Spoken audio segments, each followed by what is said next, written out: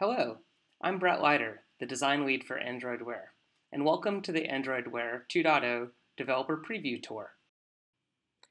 Let's talk about Android Wear 2.0. So as always, Android Wear starts you out on the watch face. Here I've got a watch face that's very 1.0. It's beautiful, but it doesn't have a lot of information and action on it to help me with my day. So I'm going to swipe from left to right on the watch face, and what that does is zooms out on the watch face and actually helps me select my next watch face, Elements Analog. Elements Analog is a watch face that we've built to demonstrate the capabilities of the Complications API. I've already customized it with a set of things that help me. So let's dig into this. Maybe I want to change one of these complications from calories to tracking how much water I've had to drink. So I just swipe left to right to zoom out a bit. I tap on the gear icon. I tap on the complications, the left one, and we've worked with LifeSum, a third-party partner, to have them be a data provider for these two things. So I'm going to switch over to water as the complication, and boom, I've just changed from calories to tracking how many glasses of water. And it looks like I'm a little behind on my water today. But I can just as easily launch Strava, check out what's going on in my calendar, or see what time it is in London. And each of these complications is interactive in that I can tap to get more details and launch into that app. Okay, let's keep going.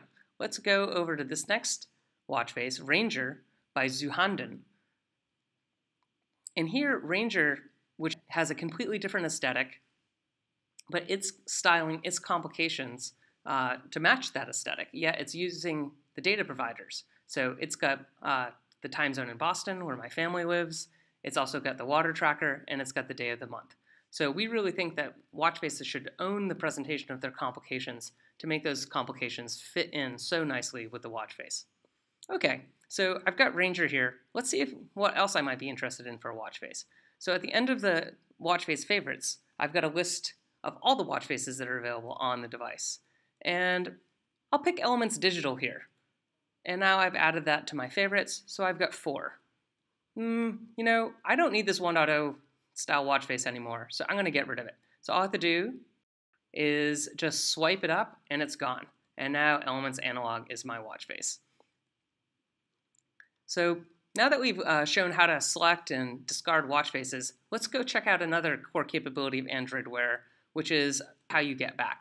So here I might be deep in my list of possible watch faces, and I decide, none of these quite resonate with me, so I want to go back. So all I have to do is hit the hardware button here once to go back to the list of favorites, and then once more to go back to my default watch face.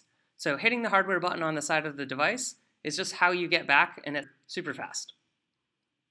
So up next, let's take a look at what we call the quick settings shade. So all I have to do is pull down from the top edge of the watch face, and I've got all the controls that I might need to access in a hurry. Especially, I want to focus on brightness. So we heard from users that brightness needed to be easier to access. And so that's what we've done. So all you have to do is tap up and down, and you get a live preview of the brightness right on top of your watch face. So now I'll hit the back button on the side of the watch once, and then a second time, and I'm back on the watch face. Okay. Now that we've seen watch faces and quick settings, let's check out apps. So once I'm on the watch face and the screen is fully on, all I have to do is hit the hardware button on the side of the watch, and boom, that launches the app launcher. Let's try that again. So I'm on the watch face, and I just hit the hardware button on the side, and I'm into the app launcher. And so the app launcher, as you can tell, has this round specific layout for round watches, and it's also got a scroll bar on the side. So I can really quickly and easily, maybe even fling down to the app that I want. And once when I found that app, like Strava, I get zoomed into it. And so I can interact with Strava here, go on a bike ride, and then when I'm done, I hit the hardware button, and I go back out to the app launcher right where I was before. And if I leave the app launcher, hit the hardware button to go back to the watch face, and of course, if I hit the hardware button again to go back into the app launcher, here's Strava right at the top of the app launcher. So the apps that I use the most are really easy to get to in the app launcher.